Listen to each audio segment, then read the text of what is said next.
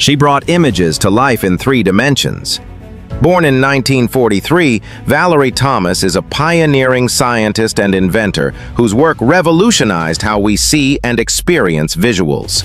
She invented the illusion transmitter, a device that created 3D images, laying the foundation for modern 3D television, imaging, and even NASA imaging technologies.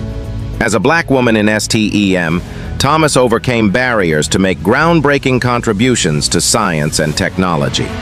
Her innovation combined physics, creativity, and practical application, inspiring countless students and engineers.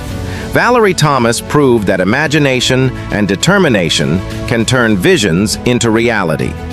Her legacy continues to shape the way we see and interact with the world today. She reminds us that curiosity and invention can make the invisible visible for generations to come. Be sure to support the Black History 365 Scholarship Fund by visiting the site at the top right corner.